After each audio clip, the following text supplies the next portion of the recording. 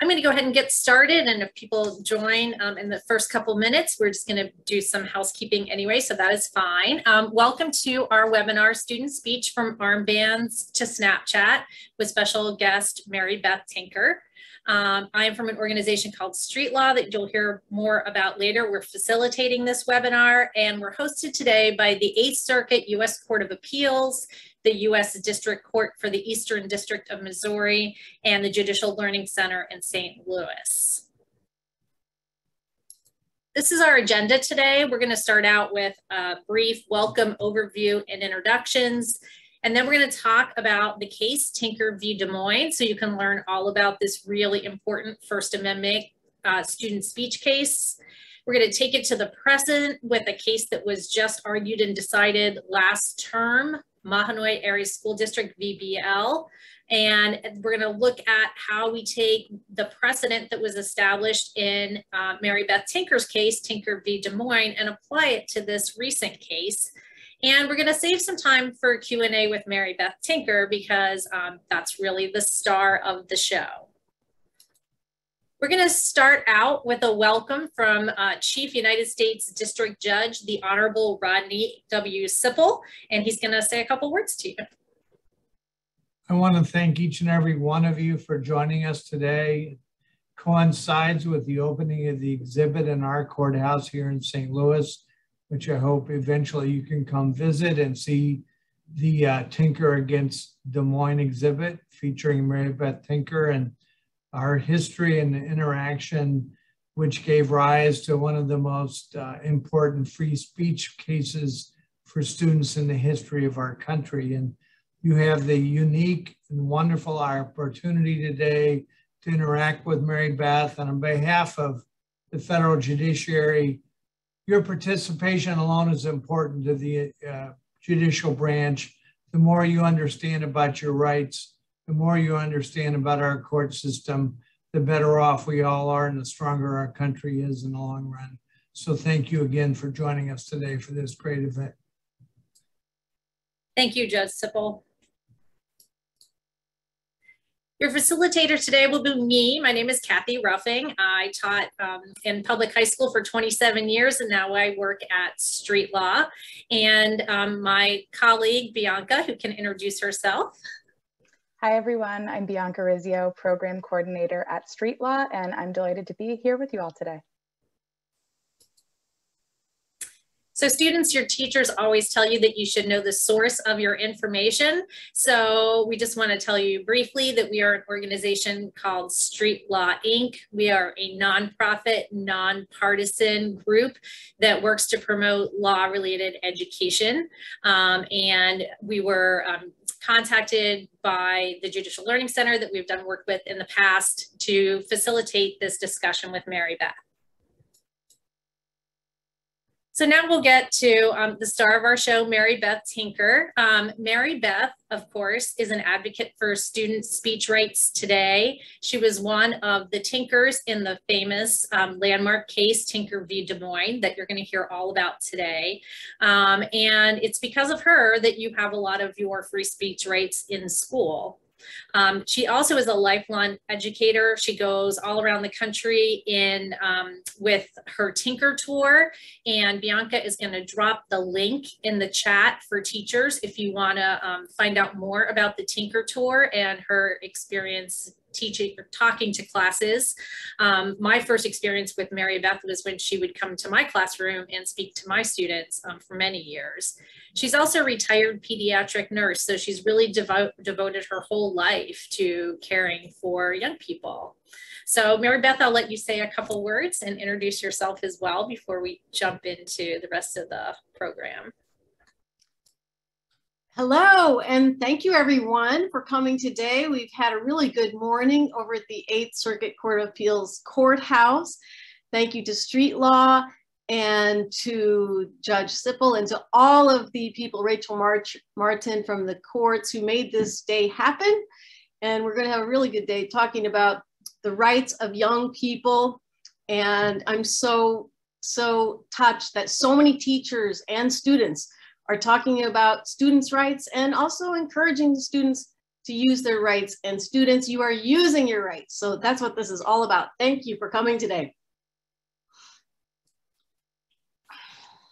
So today we are celebrating two things. Today is Bill of Rights Day because it was on December 15th that the Bill of Rights were ratified in 1791. And we're also celebrating the fact that Mary Beth Tinker's armband that used to be displayed in the museum in Washington, D.C. is going to be displayed at the Judicial Learning Center in St. Louis, Missouri. So there's a picture of the display. And as Judge Sipple said, hopefully some of you will have a chance to visit sometime. So let's talk about how to participate in today's webinar. For those of you watching this live, there are two ways to participate. And teachers, I'm going to give you a couple minutes after I'm done talking about this to discuss with your classes how you would like them to take advantage of this. If students have their own devices, they can text us at that number, which Bianca will also put in the chat, 240-863-2406. But students, please obey all classroom rules. So if your teacher does not allow you to use your own devices in the classroom and phones, please don't. Teachers, you could get questions from students on slips of paper or some other way and leave them in the Q&A. So for anyone who is logged in, the Q&A will be available to you. Or if you're watching this projected in a classroom, you can text or communicate those questions to your teacher who can drop them in the Q&A. So I'm going to give teachers about 2 minutes to discuss with their classes how they would like them to participate in the webinar.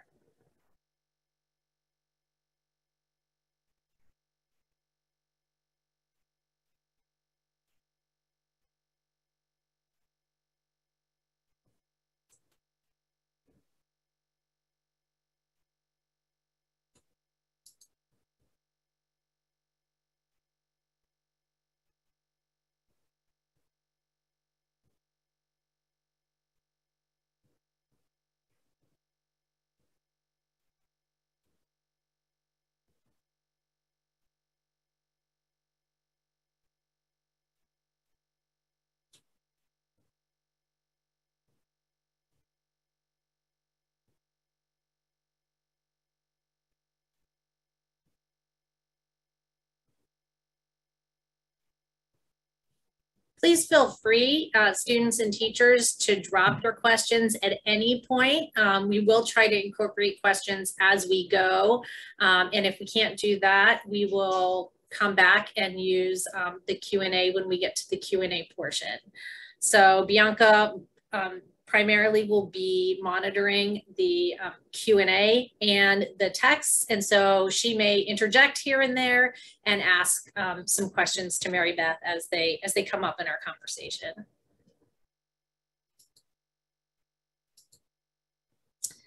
So now we're going to talk about the case Tinker v. Des Moines. Some of you may be really familiar with it. You may have already studied it. And some of you, it may be the first time you've heard of it. So we're going to start from the beginning of the story, which is the First Amendment.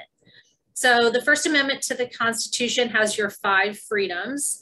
And the freedom we're going to focus on today is the freedom of speech. And it reads, Congress shall make no law abridging the freedom of speech.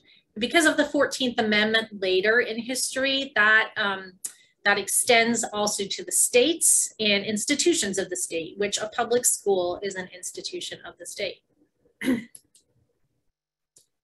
There's a history of First Amendment cases, but the one we're going to highlight just for a moment before we jump into the details of Tinker v. Des Moines is a case called West Virginia State Board of Education v. Barnett. And it's one of the very first cases that happens in a public school that deals with speech. So this case dealt with the flag salute and the Pledge of Allegiance. So you can see the picture there. You can see these students saluting the flag. And in the 40s, that's the way students saluted the flag. It got changed over the history of the 40s and 50s to putting your hand over your heart, largely because you're probably already thinking that that looks a lot like the Nazi salute. So there was a case before this case, the Gobitis case, in which the Supreme Court said that states, that that public schools could require students to stand and salute the flag and say the Pledge of Allegiance. And if students didn't, they could be disciplined. So in that case, the Supreme Court said that that was fine. This case, which only happened a few years later, reversed that decision and said that these students, in this case, Jehovah's Witnesses, who had a religious objection to having to pledge allegiance to something other than God and salute it, were allowed to quietly abstain, so they could sit and not pledge and not have to pledge or salute the flag. So this was really one of the first cases that that protected students' speech rights in schools and religious rights in schools. And so this case kind of lays the groundwork for Tinker, although Tinker really is in a class all of its own as the case that really sets out student speech rights. So Mary Beth, your case is about whether the First Amendment protected you and your brother and your friend from being suspended for wearing black armbands to school. Can you tell us a little bit about why you wore the armbands to school? Yes, well, the first time that I had experience with a black armband was when I was 11 years old, a couple years earlier in 1963, when the Birmingham Children's Crusade rallied and marched in Birmingham, Alabama to speak up for racial justice. And these kids were not able to go into the stores to try on things. Their schools were inadequate. The jobs their parents could have were inadequate. Housing, all of it. There's great discrimination, as we know. And so the kids, as kids tend to do, spoke up for justice and spoke up against unfairness. And they rallied and sang songs like "This Little Light of Mine, I'm Gonna Let It Shine." Well, the white supremacists, the Ku Klux Klan, did not like that. And so they bombed the headquarters of the kids, of the Birmingham Children's Crusade in 1963, that September 15th. I had just been at a picnic there with my family when someone came by to tell us what had happened and how 4 little girls, the same ages as me and my sisters, 11 to 14 years old, had been killed. Cynthia, Addie Mae, Carol, and Denise. So us kids were so sad about that and so upset. And we heard about a plan by James Baldwin, the writer. He said that people all around the country should have memorial services and should wear black armbands to mourn for the little girls and what had happened to these kids who had been so brave and spoke up for democracy and justice and those ideals of our democracy. So that's me in the middle at the service there in Des Moines in 1963 in September.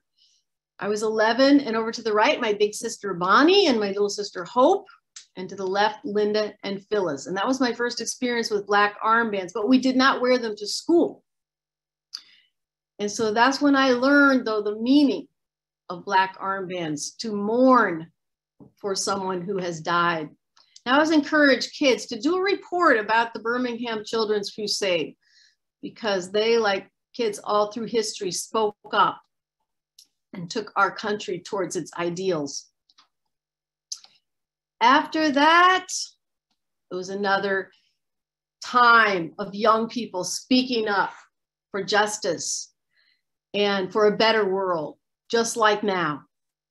This time it was 1964, Mississippi Freedom Summer, when students came from all over the country to Mississippi that summer to help register African-American voters. And here they are training and singing in Ohio, where they went first to practice how to go up against the violence that they knew they would be facing by the Ku Klux Klan. And so they trained there in Ohio, and then they went on to Mississippi. And as soon as they got there, 3 of them immediately disappeared. James Chaney, Andrew Goodman, and Michael Schwerner.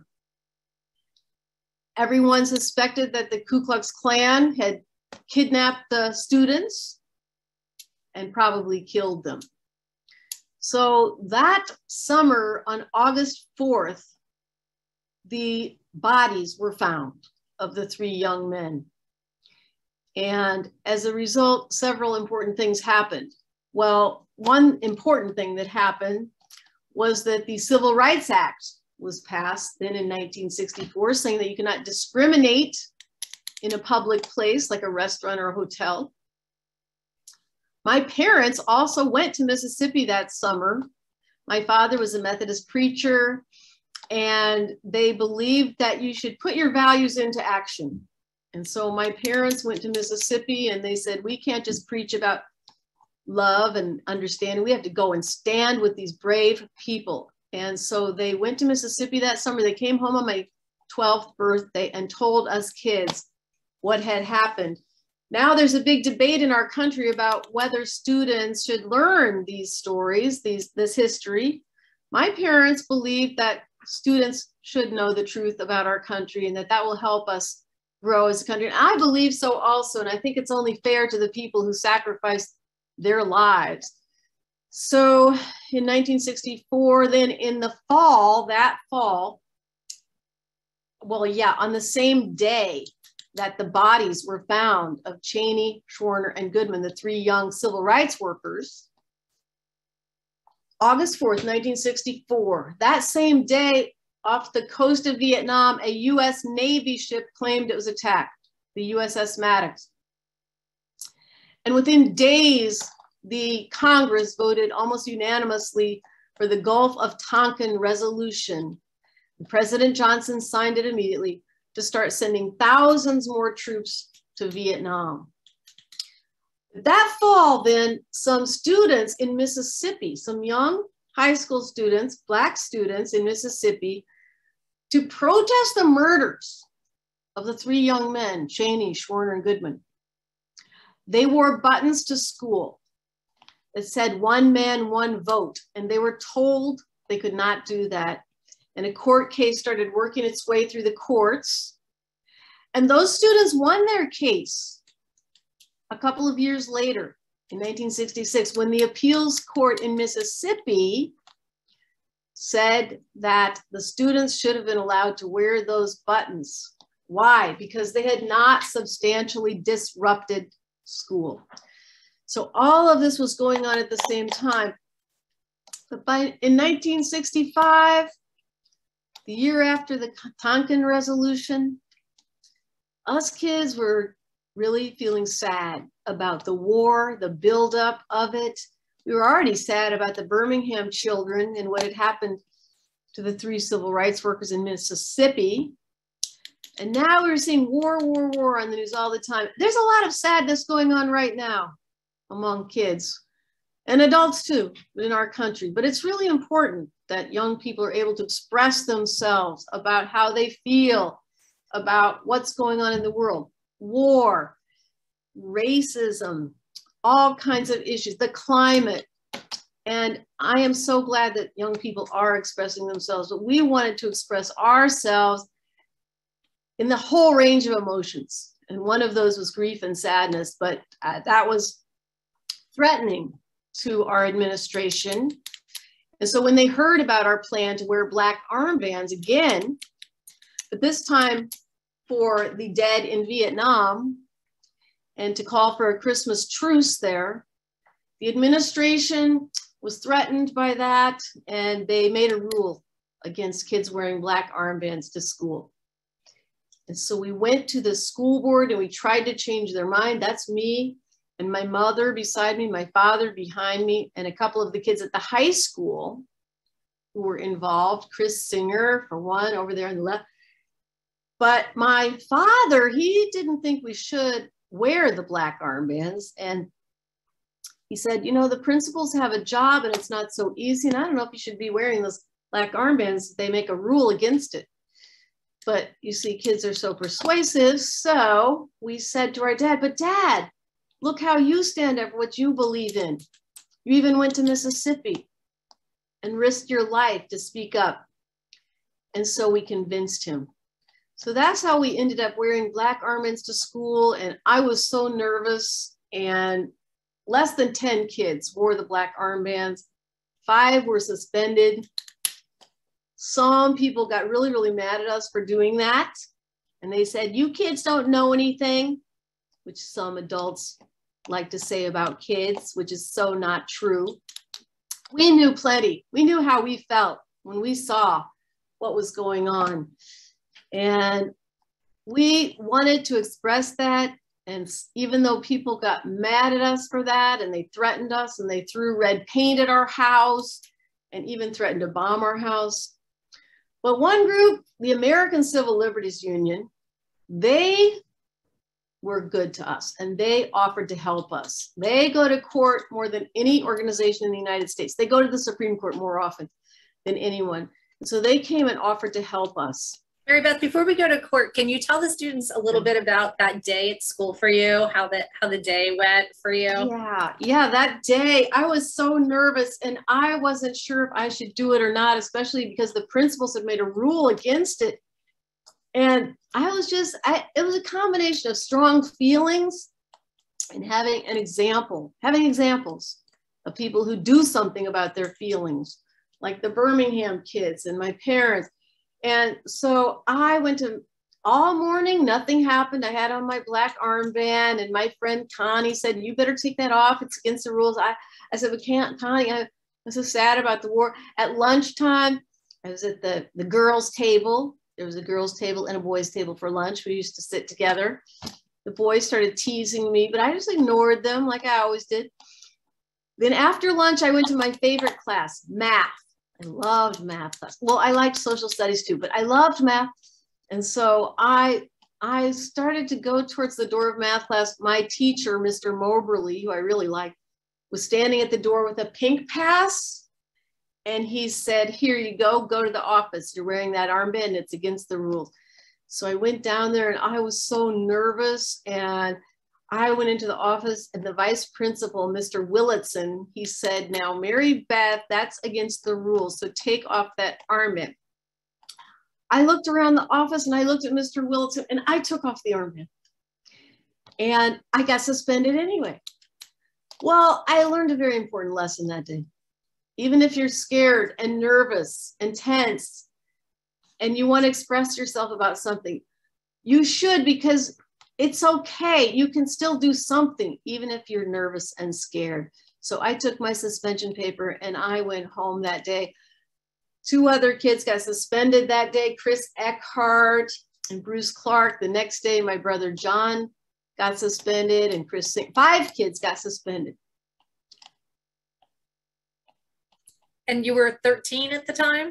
I was 13. I was in 8th grade. It was 1965. Now, my little sister Hope was in 5th grade. My little brother Paul in 2nd grade. They wore black armbands to school too. They said, we want peace.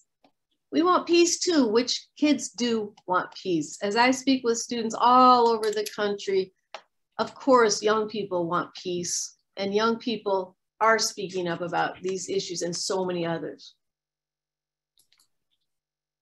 Great. Now we can go back to the story about how your case made it through up to the Supreme Court, and maybe a little bit along the way about how it feels to be a 13, 14-year-old with your case going in front of all of these important courts and ultimately the Supreme Court.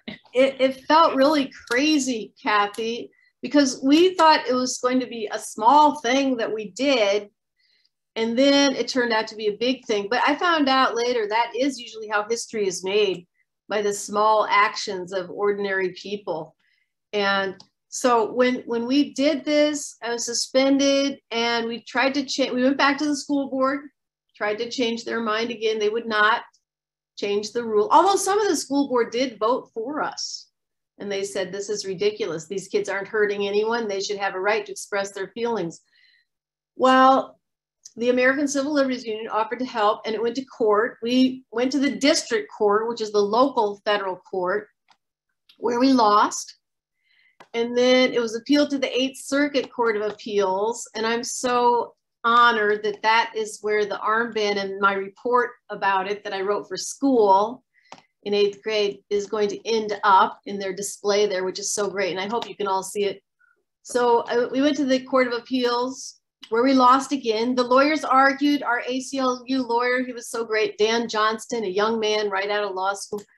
And he argued and he said, but you know, the students haven't hurt anyone. They should have their rights too.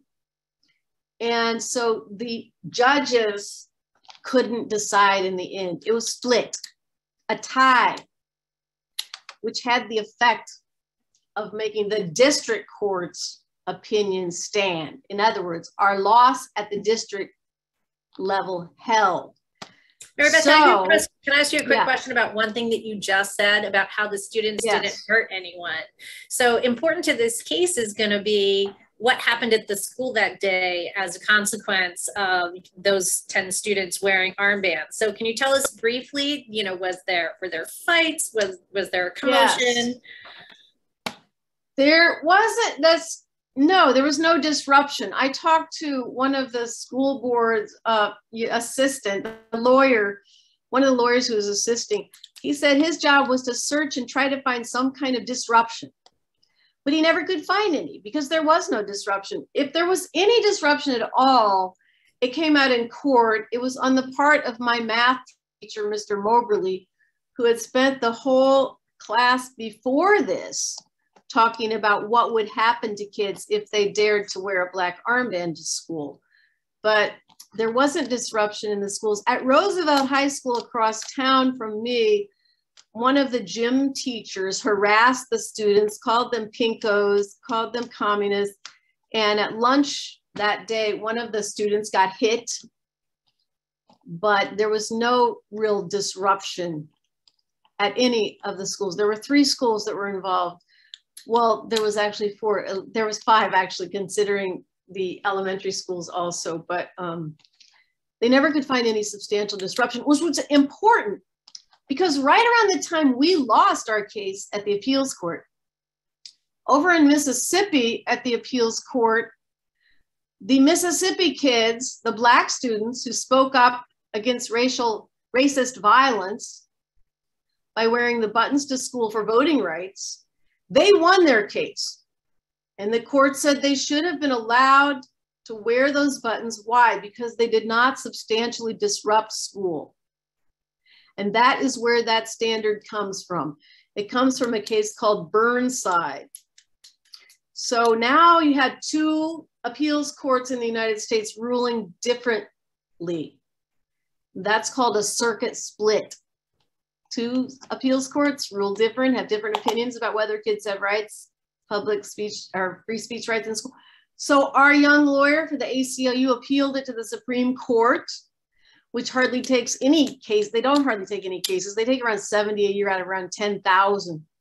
We were really surprised when they took the case. We didn't have to pay any money because that's how the ACLU works. And we also didn't win any money from the ruling. When we won, when I was a junior in high school, February 24th, 1969, I was so surprised when we won because we had lost at both levels before that. And I was so happy when the Supreme Court said through Abe Fortas, Justice Abe Fortas, who wrote the opinion, that neither students or teachers leave their constitutional right to expression when they enter the schoolhouse gate. And one of my favorite parts is that students are persons under the Constitution. It says right there in the ruling, students are persons with the rights and responsibilities of persons. So it's a great victory, and it was a wonderful explanation of what education should be in a democracy. The ruling also said there's 2 things students cannot do with their free speech rights. Number 1, substantially disrupt school. And for that, they quoted the Mississippi case, Burnside. And number 2, impinge on the rights of others, whatever that means. And that's been debated ever since. But it was a really beautiful ruling. And it says that, yes, some things you hear or talk about are going to be controversial, but that's a price we have to pay for democracy. So we need to be able to talk about controversial things. This case is about talking about controversy in classrooms. And of course, we want to do that with respect for each other. And that's what I talk to students all over the country about, how we can talk about things we disagree about that are controversial, but we can still have respect for each other. Yeah, that picture is me and my little brother, Paul, who had worn an armband to 2nd grade, and my mother. And that's the day we won the case in St. Louis. And did you do anything to celebrate, or? Well, yeah, we did actually. You know, it was really hard to be real happy, I have to admit, because it was one of the worst years for the Vietnam War. And there were so many, you know, people, Vietnamese and US soldiers, being killed and injured. It's considered a war of atrocity. There were so many horrible things that were happening in the war. So I was a little bit, you know, sad even then, because I said, oh, great, now we can wear a little black cloth on our arm, but the war was raging. But my mom did go and buy some ice cream and some soda pop, so we had a celebration anyway. That's great. So Mary Beth mentioned substantial disruption, and one of the things you're going to find out about this case that makes it such a landmark case is that it establishes what we now call the Tinker test, named after Mary Beth, or the substantial disruption test. And it's been used in lots of different cases. These are images from 4 pretty famous cases, 2 that went to the Supreme Court and 2 that did not, that stopped at the appeals court level. But they all deal with 2 really important things that come out of Tinker v. Des Moines. One is student speech, and the really important quote that Mary Beth just read you about students and teachers keeping their rights at the schoolhouse gate. And that sometimes speech is expression, and not just what you say, but things that you wear, or, you know, some way that you're protesting. And this idea that where the line changes from something being expression that is protected in the school to expression that can be disciplined in the school is if it causes a substantial disruption. So unfortunately, we don't have time to go into all of the details of these cases, but I will tell you that 3 of these images, one, the one that you see of the student in front of Bethel Senior High School, who gave a speech that had some lewd language in it, the Bong Hits for Jesus banner, and the student wearing the Confederate flag. Courts found in those cases that those 3 things all caused a substantial disruption. And so those forms of speech were not allowed. The last one that you see that this was a case that stopped at the appeals court level were some elementary school students who wore I Heart Boobies bracelets to show awareness and support for breast cancer research and fundraising. And that was, the court found to be not a substantial disruption in the school, so allowed.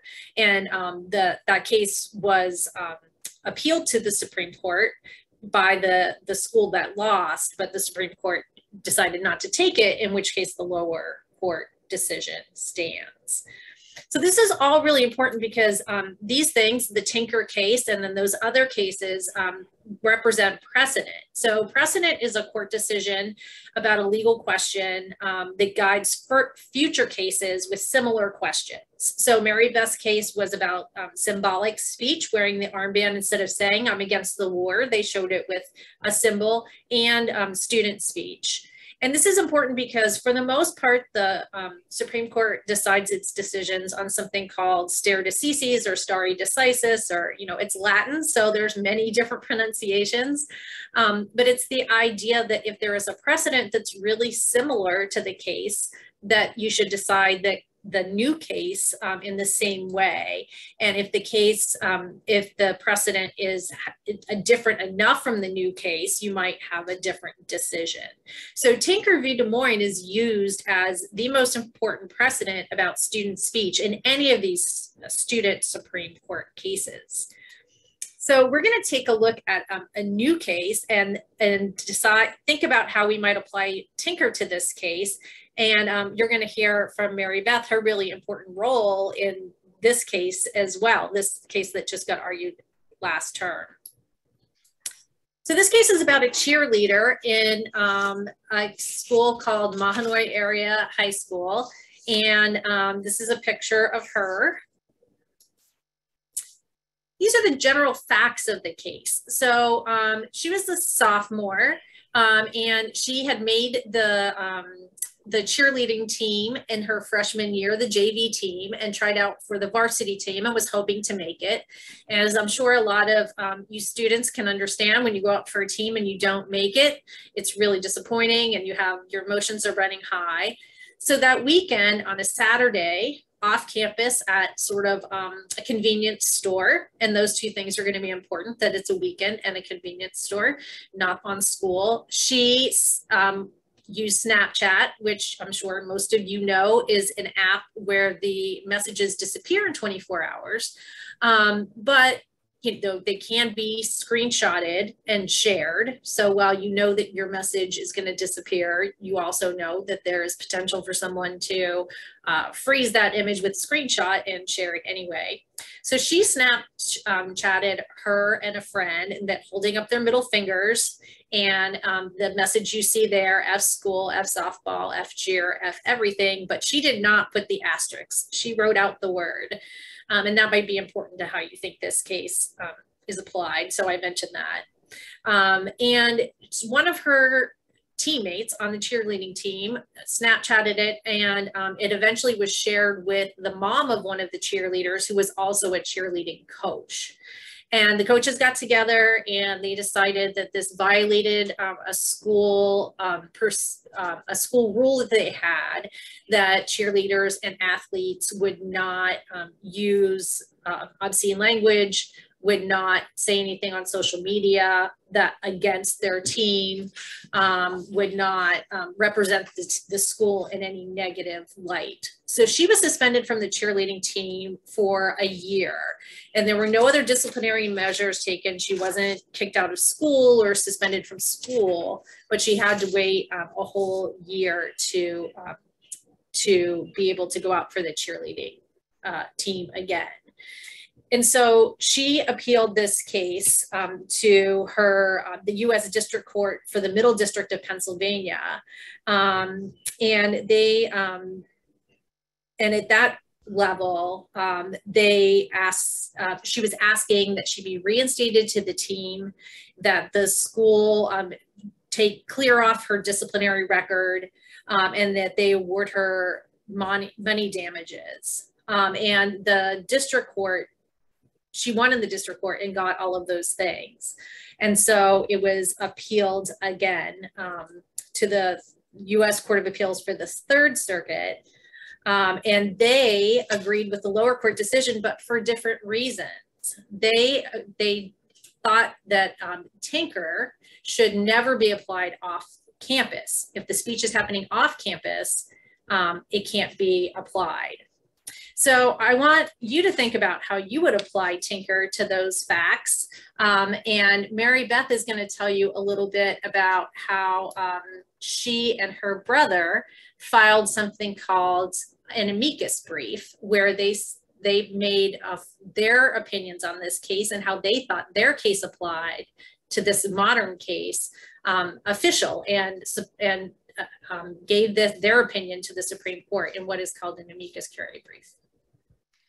Yes, thank you. This case, Mahanoy versus BL, who was actually Brandy Levy, was also an ACLU case. In fact, all of these student free speech cases after ours at the Supreme Court have been ACLU cases.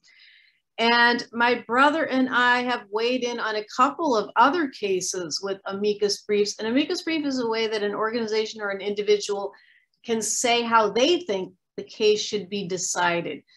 So we weighed in on a couple of other ones, one having to do with kids wearing American flag shirts on their shirts in California, and another one called Bell, which was a student doing a rap song in school. But in this case, we weighed in and two lawyers wrote the brief, and we helped with that some, and we signed off on it. And our opinion was basically that if you rule against Brandy Levy, then it's just going too far, because anything that a student says or does outside of school then could be open for censorship or for punishment by the school. And that is going too far. That was our main argument.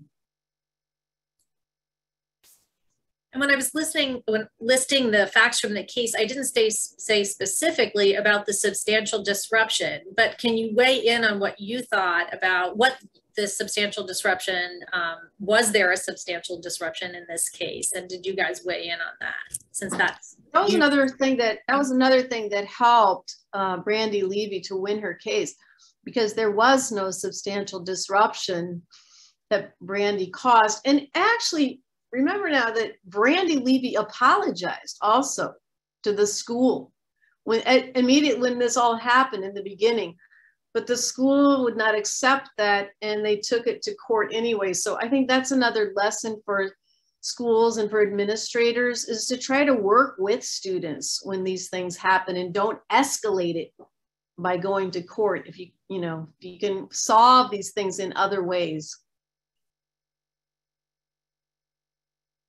Yeah, much like Mary Beth's case, they interviewed people at the school and looked for disruptions. And the disruption that was cited as the biggest disruption was one of the cheerleading coaches also taught math. And so apparently some of the students in the class were asking her in class, trying to have conversations with her in class about what might happen to Brandy Levy and what the cheerleading coaches were planning to do about it. But that was the biggest disruption that they could find. Yeah, and under Tinker, the speech that is can be stopped by administrators, it's supposed to be a substantial disruption. If students ask a few questions or there's a disagreement, a student wore a shirt to school in Arizona that said Black Lives Matter for photo day. And she was told she could not do that. This was a few years ago. Mariah Havard. Why? The school said, because you and another student had an argument about that last week in school. Well, that's not a substantial disruption. So Mariah in the end was allowed to wear that t-shirt and she did prevail. And so remember, it's, what is a substantial disruption? It's a little bit in the gray area, but there is that issue also. Great. And while I was speaking, Bianca dropped in the chat for teachers a YouTube link to an interview with Brandy Levy. It's one of the CNN interviews. She's actually given several interviews. And so if you would want to find more details about this case and her opinion on it and her lawyer's opinion, you could watch that interview. I should probably mention for the students that the reason the brief has BL, it says right after it, you can see where it says a minor. Even though the family has come out publicly and they've done interviews, we know that her name is Brandy Levy. When minors are involved in cases, generally the initials are used. So this case was decided at the end of last term. So it was argued at the end of April. It was decided on one of the very last days of the term. And the Supreme Court decided 8-1 that Brandy Levy should win this case. And they found that her school violated her free speech rights because her speech was off campus and did not provide a substantial enough reason, a substantial enough disruption to be a reason to stop her speech. So that's really important because what they didn't say was that schools can never regulate off-campus speech. But they also said that in this case, it was not substantial enough. So it was definitely a win for student speech because if they had allowed this case, if they had reversed the decision in this case, pretty much all student speech off campus could have been regulated by the school. But it also doesn't say the school can never regulate off campus speech, just that it would have to have a substantial enough reason for doing so. Mary Beth, do you want to add anything to that before we move on to Q&A?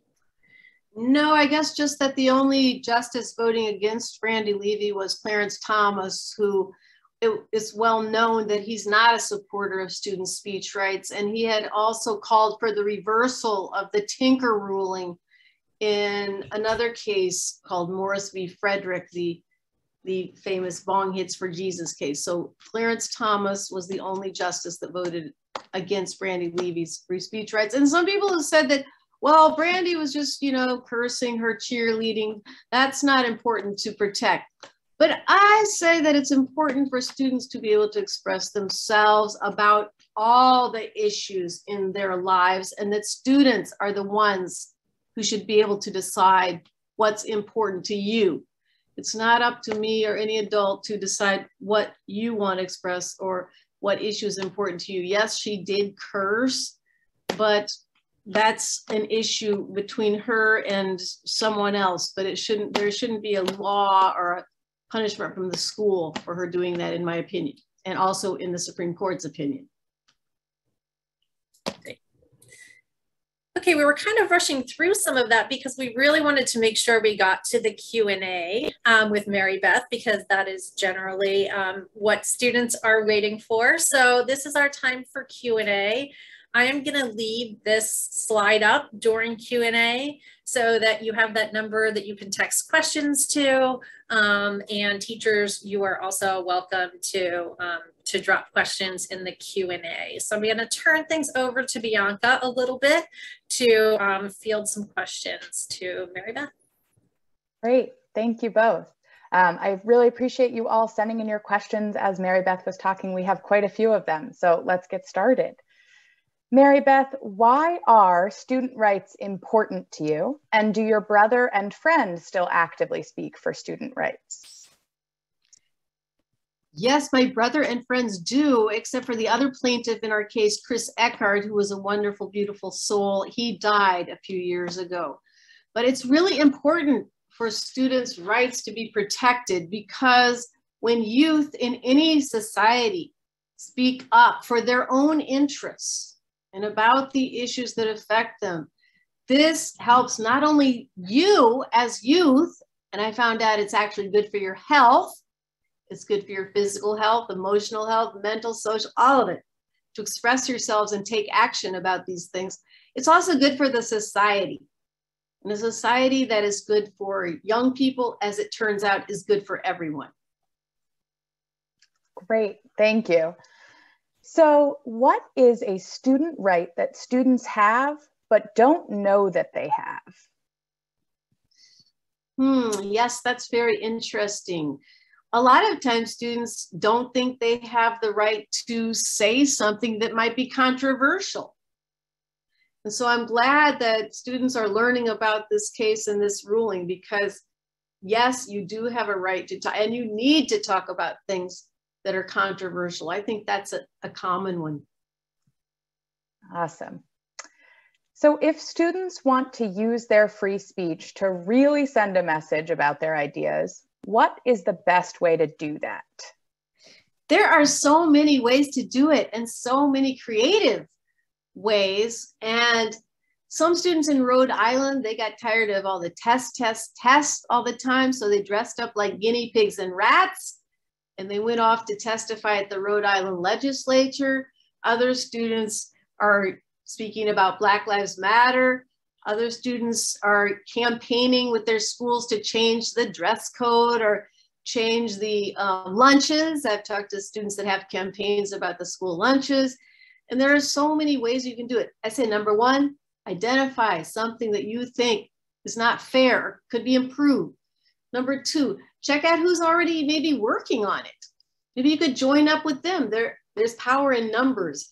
And then you can think about how you can use your First Amendment rights: the right to free speech, free press, freedom to assemble, the right to petition, and the right to your own religious beliefs and your beliefs. You can use those rights to advocate for something that you care about. And when you do, I found out it's a great way of life.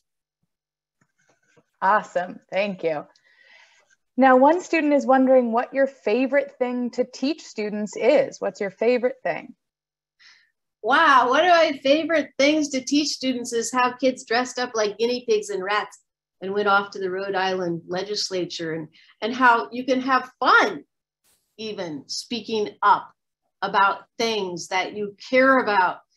And so that's really an important thing, that, and it's good to teach students that it's a good way of life. You meet people, like I'm meeting people today, talking about all these things, and it's a way that you can live your life and change things that need to be changed. Mary Beth, there's a question in the Q&A.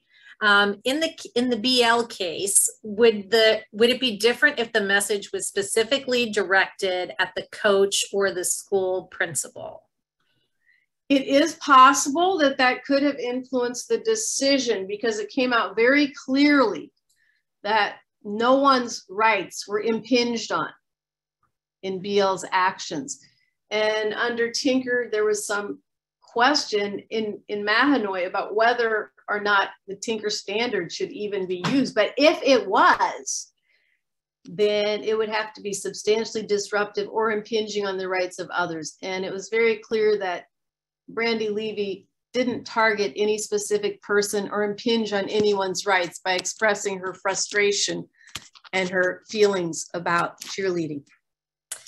There were also a lot of questions about whether or not she identified the school. So she didn't have her cheerleading outfit on.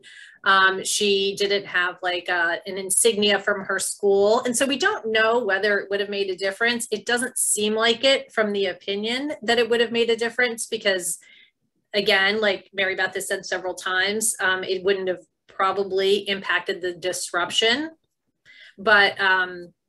But those things all did come up. That was a great question, because those things all did come up in oral arguments about whether or not there were specific coaches mentioned, the school was identified, she was wearing a uniform, all those things.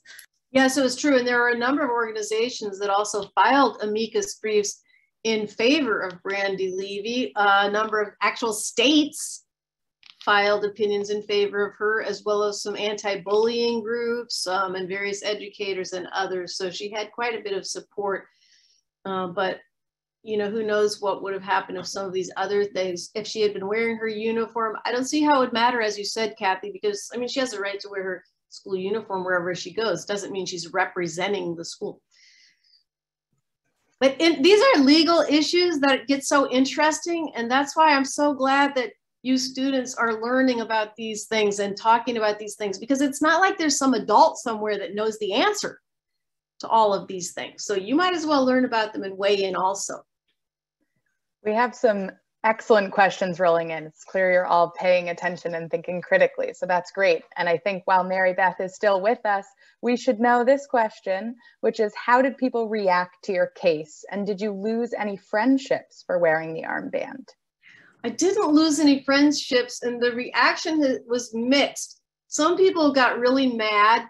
Some adults, you know, put down kids. Yeah, that was one of the postcards that we got, saying that we're communists and we hate you. And my mom would say, we're not communists, we're Methodists, actually. But it was really mixed. Some people, Lieutenant Corporal from the Marines wrote a letter to the editor saying that these kids should have their right to express themselves. That is hypocritical. And so, you know, there were just different reactions.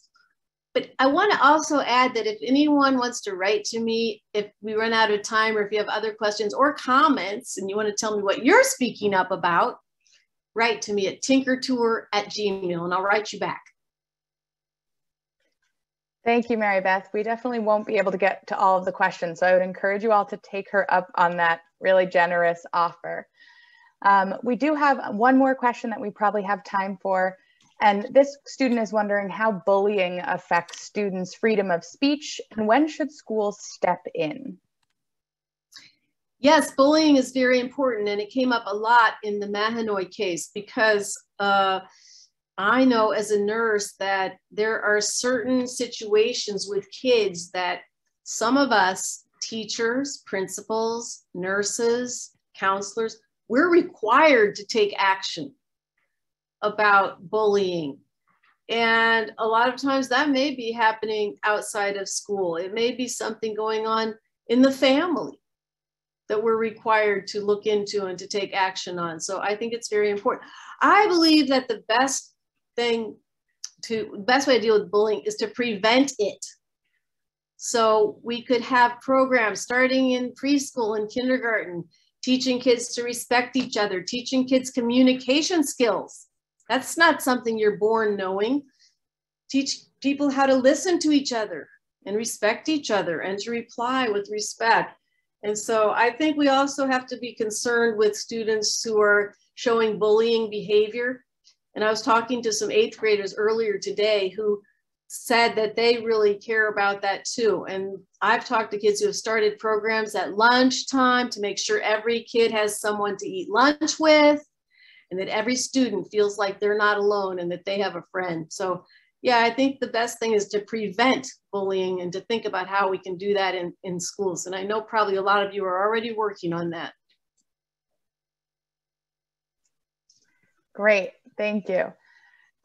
So I think maybe we have one more, and I'll do one that's kind of brief, Mary Beth, but this student is wondering, in terms of applying the precedent established in Tinker, does that apply to all schools, private and public, or just public schools?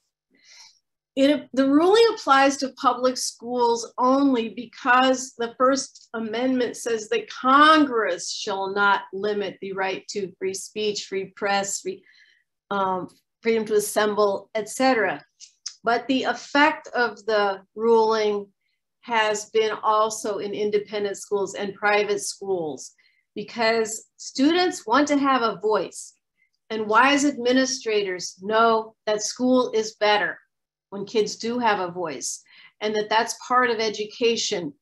In our case, it became very clear that students do have things to teach adults and teachers. And that's so true right now in these times when our society and our world is grappling with so many issues. And we need the leadership of young people to help us find solutions. So that's part of the ruling as well. And it affects all students in all kinds of schools, but legally, public schools only. Great. That was a fantastic last question. I wish we had more time, but we're running out of time. So I will tell students, if they want to learn more about the case, and teachers, that landmarkcases.org is a website that Street Law hosts in conjunction with the Supreme Court Historical Society. And we have a lot of readings and a lot of activities about Tinker v. Des Moines that you have to choose from if you want to find some more information there. Tinker v. Des Moines is one of the cases on that site. And lastly, we want to thank all of you for attending today and all of the teachers for taking class time to do this. We know how valuable class time is, so we appreciate those of you who joined us live and those of you who might be watching this recorded. And if you are watching this recorded and you'd like to reach out to Mary Beth, I know we've been talking about sharing her email in the chat, but I will read it out for you. It is tinkertour, written out tinkertour.@gmail.